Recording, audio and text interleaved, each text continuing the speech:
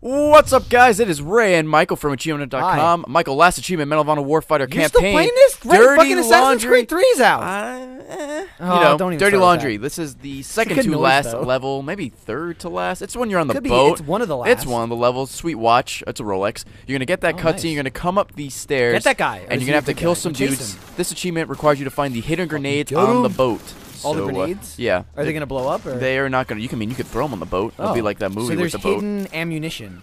Well, watch out for that guy. Oh my god. Pretty much. How did he not kill you? I don't know. Luck. Fucking kill these guys. You're going to come down this hallway. It's going to be the last door on the left. So right here. Open it up. Getting shot. Going to drop shot like the Call of Duty people. He was behind me.